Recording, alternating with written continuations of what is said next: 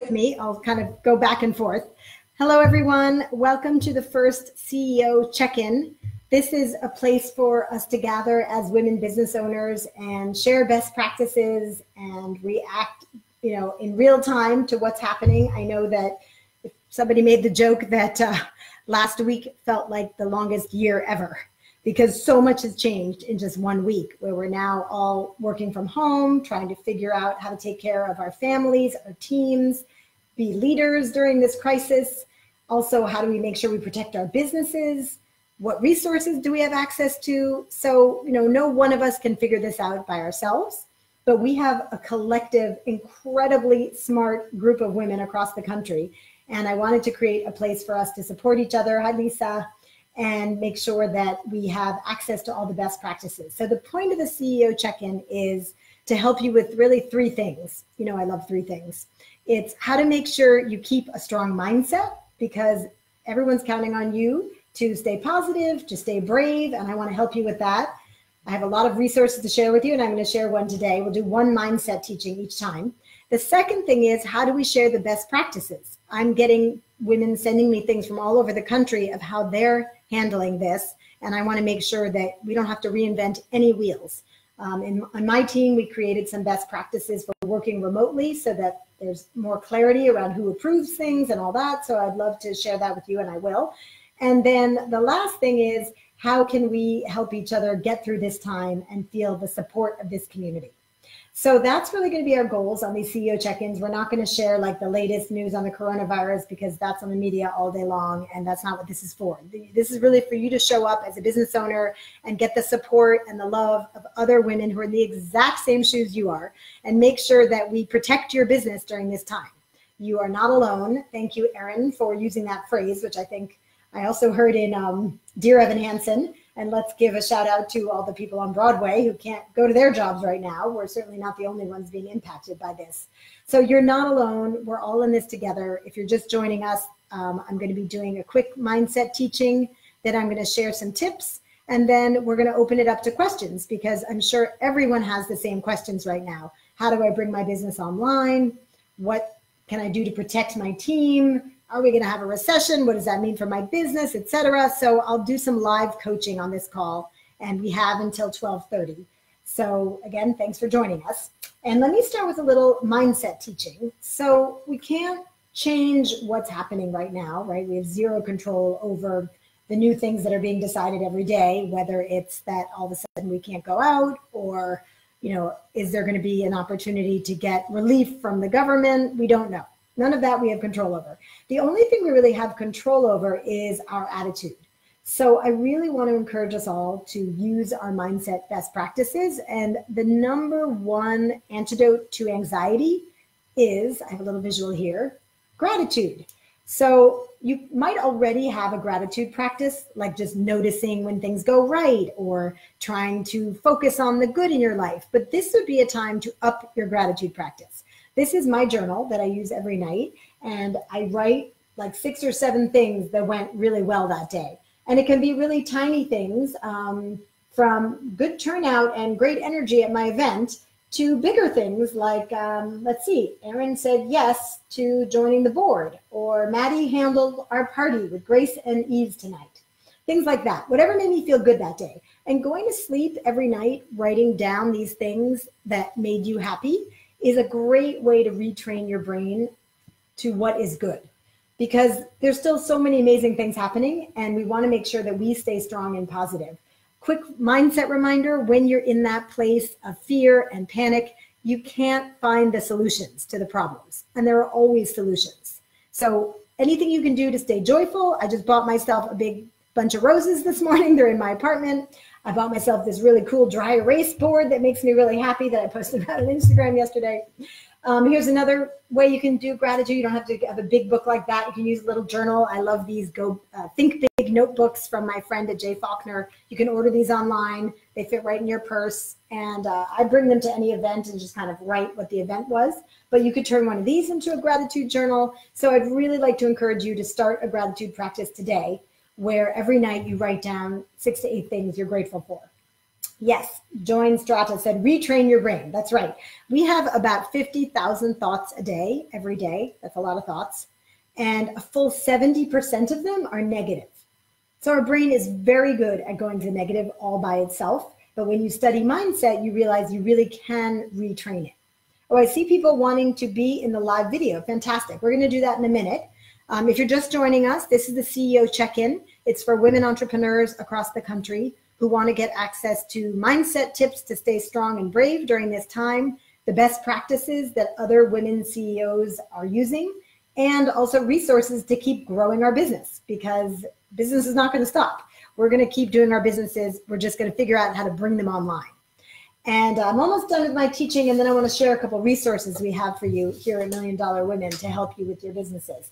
So I wanted to just break this down for you in very simple terms of what you should and should not be doing right now. Because I know that when I get into a state of fear or overwhelm, it's hard to know what to do first. I wrote about that in my email this morning. What do you do first on a day like today?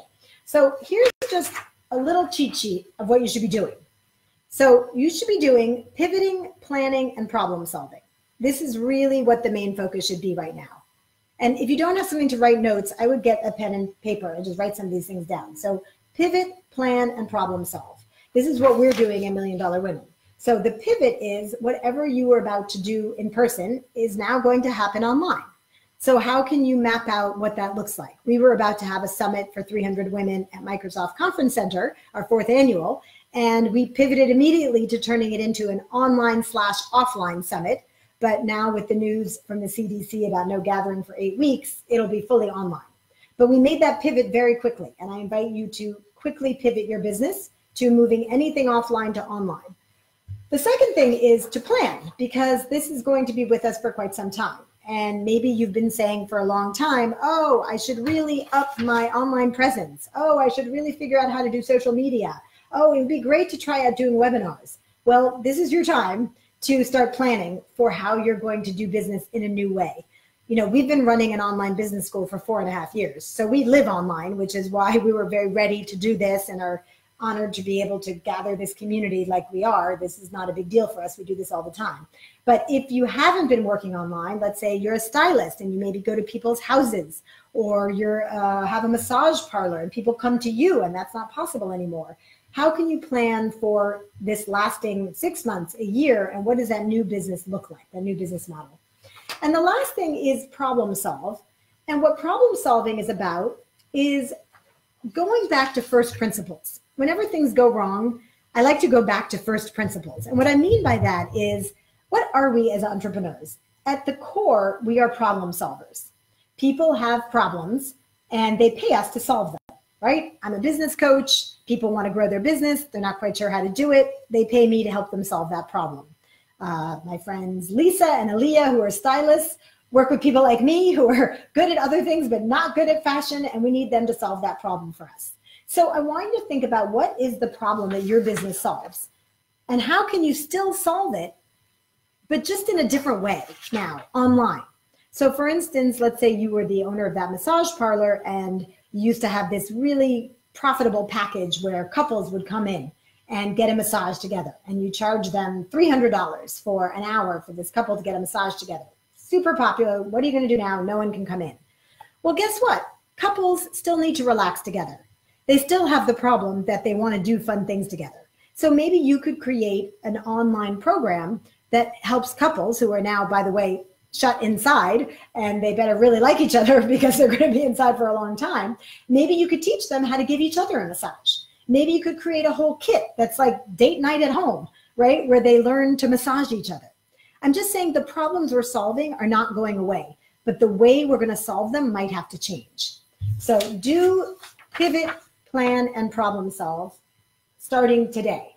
And if you want, you can get a big dry erase board like I did and 5 markers. I got it at Staples for $30 or something, and it makes me super happy to use it. But yes, I'm very type A, so that kind of thing has always made me happy, but feel free to join me. Okay, so then here's what not to do, because there are people doing things we should not do too. Isolate, ruminate, and catastrophize. Do not isolate, ruminate, and catastrophize. Isolate is when you don't reach out to other people. Sure, we're stuck at home, But that doesn't mean that you should not call your friends, not have FaceTime cocktails with people you love. Do anything you can not to isolate. That's really important.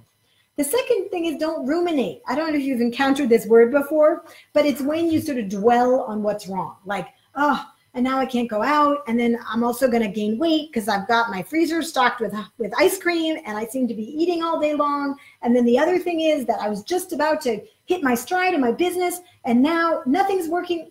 That's ruminating. It's a psychological term. And if you catch yourself doing it, I want you to stop and say, wait, I'm ruminating. This is not helpful, right? We know that what we need now is to stay strong, to stay positive, and to look for solutions. And those will never come out of ruminating. So no ruminating. And the last one is no catastrophizing. Catastrophizing is when you make assumptions that everything is going to turn out the worst it could possibly be. We all know someone like this, and you might even have someone in your family doing this, right? They're like stocked up for Armageddon. They're talking about what's going to happen if we all have to flee, the country. That's catastrophizing. Let's just go with the information we have today. And every day we're going to check in with each other 3 days a week for starters. We'll always be here. You can also watch these videos. We're recording them in Facebook. You can go to my Jay Pimsleur author page and they're recorded. And we're going to just keep reacting as we have information. Right now, our job is to pivot, plan, and problem solve. So let's help each other do that. Okay, I'm going to get into coaching a couple of people live now. I want to hear what your number one concern is. And if you're just joining us, this is CEO Check-In for women across the country, small business owners who want help with mindset, who want to share best practices and figure out how to keep growing and having thriving businesses even during this time. So we're going to meet 3 times a week. This is just the beginning. It's not all going to happen today, but we're going to be here for you at Million Dollar Women. So I'm going to share one resource we created before I do my live coaching. Hey, Laura. Hey, Stephanie. We've created a Google Drive folder called CEO Check-In Resources, and we're putting in there, and you all have access to it. Just email me and Maddie. We're taking requests at maddie@juliapim.com. And maybe I can put that in here. Let's see if I can. Maddie@juliapim.com. And what's going to be in this folder is best practices that women CEOs are using across the country. One of my coaching clients, Heidi, has a food business, and she created some amazing guidelines for how her team can stay healthy and has shared them with us. So those will be in the folder. Our sponsor of the summit, Content Bacon, which creates content for people to shine online, Wendy Lieber, the CEO, called me up right away and said, how can I help? And so she is offering up 3 free documents that we're going to put in this Google folder. And one is an assessment of how you look online, how to assess whether you are online ready, right? Because that's how everyone's going to find you now and for the foreseeable future. She's also sharing a webinar toolkit. How do you run a successful webinar? For a lot of people, doing a webinar is like, oh, I'll get to that eventually, but now you're going to get to it now, probably. So we'll have a free FAQ about how to run a webinar. And then the last one is, how do you do a content strategy roadmap? Content Bacon is an expert in helping their clients figure out what content they need to create for which channels, from blogs to Facebook to Instagram to Twitter. I know it can be overwhelming to try to figure out, which is most important, where do I start? So they're going to share a content strategy roadmap. We're reaching out to all of our sponsors of the summit. We have amazing sponsors who all can help you, and they're going to be providing free resources that we will put in that Google folder. We also put our own SOP here at Million Dollar Women, our standard operating procedure for how to work remotely. So you can find that and then create one for you and your own team. Okay, I want to get started with the live questions because we have about 15 minutes left. So let's see who has a question or wants to be coached live. I'm really interested in what is your number one concern right now and how can I help you with that? And I see that Sophia was asking a question. So Sophia, if you want to come on, I can take your question. Hi, Sophia. She's coming on live. Oh, give it a minute. If you're just joining us, this is CEO Check-In. It's a place for women entrepreneurs from across the country to get help with mindset, share best practices, and figure out how to keep scaling up our businesses during this time so that we're able to keep scaling and keep growing despite all the changes. I'm not able to get, Stephanie, is that you? It wasn't really loading, so I'm thinking maybe I need to try someone else. Or Stephanie, if you could type your question in, that would be fantastic. Oh, sorry, Sophie. All right, let's see if we have somebody else. Hello, Jen. Hello, Shaimei. Hello, Roseanne. If somebody else wants to pop on, I can do some live coaching. I'm curious about what is your number one challenge right now in getting through this time? Is it a concern about, should I let go of my team? Is it a concern about, is there a recession coming? Is it a concern about, how do I do this very offline thing I've been doing for years? How do I bring that online? What does that look like? Okay, here's somebody who has requested coaching. Let's go to Tara. And if I don't answer your question, please do send it through in the comments because I can get to it next time on Wednesday. I also can answer some questions in the Facebook group, in the Facebook live chat. Okay, we're trying to get Tara on. Let's see if technology is our friend. She's not quite on yet. So one thing I'm hearing a lot of people asking about is, how do I comfort my team? And that's a great question because, oh, and here's another question that popped up. So how to comfort your team. I did do a post the other day about how do you, thank you, I'm going to get to that in a minute, Body Positive Bootcamp, about should I apply for grants. We're going to be, oh, hi, Edwin, thanks for joining us. In terms of how do you talk to your team, I did a whole video the other day about how to lessen anxiety. It's in YouTube. So I would go to my YouTube channel and watch that. There's a 4-step process to lessening anxiety that you can use with any team member, because the most important thing right now is to keep working. We don't want our team members to lose their jobs. We want to keep delivering great products and services to our clients. So we really need to just be focusing on the 3 things I mentioned earlier, which is pivot, plan, and problem solve. And if people are in a bad state, they can't do that. So I would highly suggest you use that. Someone's asking about, should I apply for grants? That's a great question. I don't know yet of any grants available, but we're getting information. You know, we have a great advisory council and board, and I'm sure this minute grants are available, I will know about it and I will post it in our Google Drive folder. And again, if you want access to that, please just email Maddie@juliapim.com so you can get access to it. So let's see, how do you cut through the noise with your webinar? Well, one of the ways is to really up your thought leadership online. So we know that advertising teaches that you have to touch someone like over 10 times before they actually pay attention to you, right? Think about it in your own life. How many times have you heard of someone or heard of a book and you do absolutely nothing about it? But then finally you've heard about it so many times or from such a trusted source that you eventually do click on it, find out about it, email someone. So in terms of how you can cut through the noise with your webinar, it's not just about advertising your webinar, it's about all the places you show up as a thought leader. And that's one of the reasons we're focusing on thought leadership this year at the summit. We were already going to focus on it, but it's even more important. And please join us for that. The whole thing's going to be online. And Wendy Lieber from Content Bacon, when we started working with her many years ago, it's one of the reasons she's a sponsor, is she helped us understand that we needed to blog, we needed to be on social media, we needed to make videos. Now, I know you can't do all these things at once, but don't get into paralysis of overwhelm where you don't do any of them. I would say pick a couple of channels that you're most comfortable with, because if you don't like doing it, you're not going to do it, right? Don't pick video if you hate seeing yourself on video, but maybe you like to write. So maybe you start a blog now and you start sharing tips about your expertise, because you're all really good at what you do. So I'd like you to start sharing your expertise with your customers and clients so that they can see that you rise above the noise.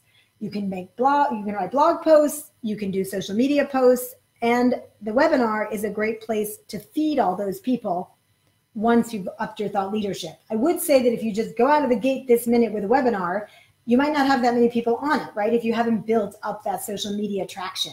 So a good first step is to look at some people who are really good at doing webinars, follow some coaches, follow some people who have caught your attention, and see how they're doing it. I know that when we found our new Facebook ads company, it was partly because the woman who runs it had messaged me multiple times on LinkedIn. And the first time she messaged me, I really wasn't looking for a Facebook ads person, but I liked her style and it was sassy. And then the second and third time she caught my attention by offering some free advice. And then by the time she messaged me, I think it was the seventh time, I was looking for a Facebook person and I actually reached out to her. So how can you do that in your own business? How can you stay on people's radars in a way that is not annoying, that is actually adding value, so that when they're ready for you, you're right there? Because as we said earlier, you're still a problem solver and people are still having the problem that you can solve. So it's just about changing the delivery mechanism for how they find you. Hi, Renata. Nice to see you. Let's see. We have a request from Breathe with Sheena. Let's see if we can get you into the Instagram. I wonder if everybody's doing Instagram Live and it's using up all the bandwidth or something. But hopefully, it worked. Fantastic. Hi, I was actually sitting here working, listening to you. Oh, I'm so glad. Welcome. How are you?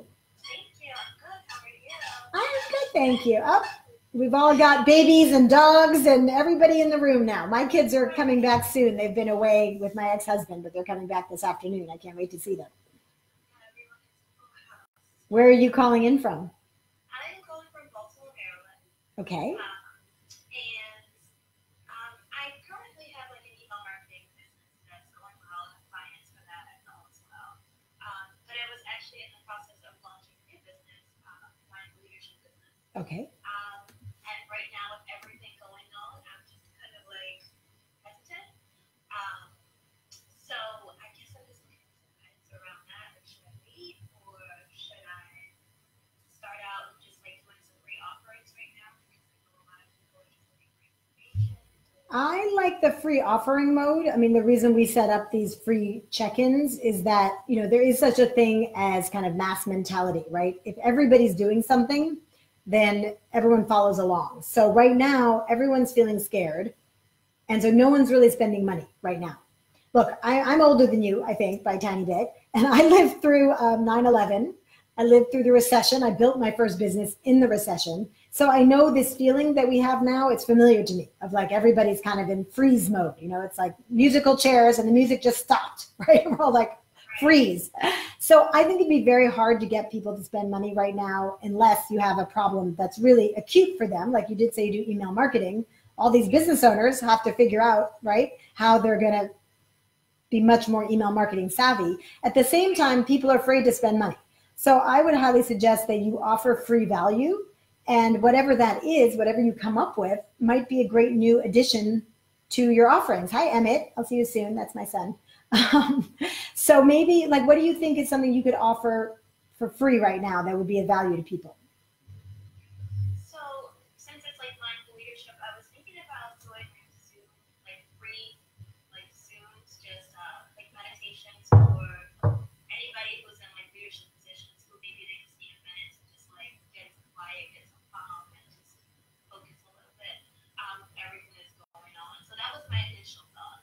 I like that. So free Zoom meditation. So you lead meditations. That's what you do for a living? Yeah. Wonder. And usually people come to you in a yoga studio or something, or? Well, what's actually interesting is I do it through Zoom anyway. Oh. But I haven't specifically done it through Zoom for this new business. So.